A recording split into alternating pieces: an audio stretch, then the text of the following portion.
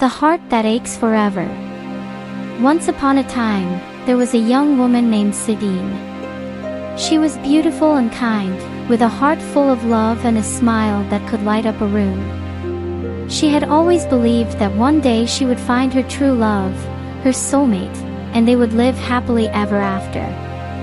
That was until she met a young man named Jack. He was charming and charismatic, and Sidine fell head over heels in love with him. They spent every moment together, and soon, Jack proposed to her. Sidine was over the moon and couldn't wait to start her new life with Jack. They planned their wedding, picked out a house, and even started a family. Sidine thought she had finally found the love of her life, and nothing could ever come between them.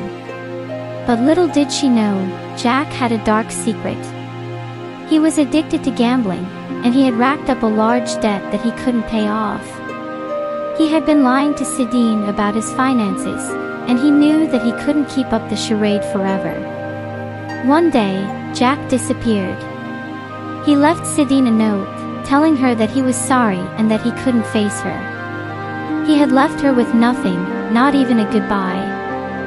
Sidine's heart was shattered.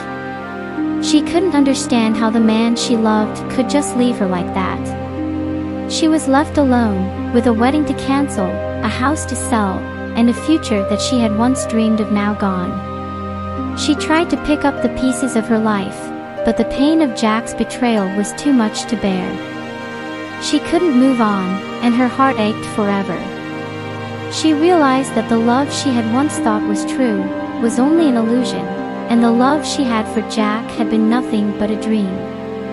Years passed, and Sidine never found love again. She lived a lonely life, always thinking about what could have been. Her heart had been broken, and it would ache forever. And that was the story of the heart that aches forever, the story of a love that was never meant to be, and the story of a woman who would always remember the love that had once been, but was never meant to last.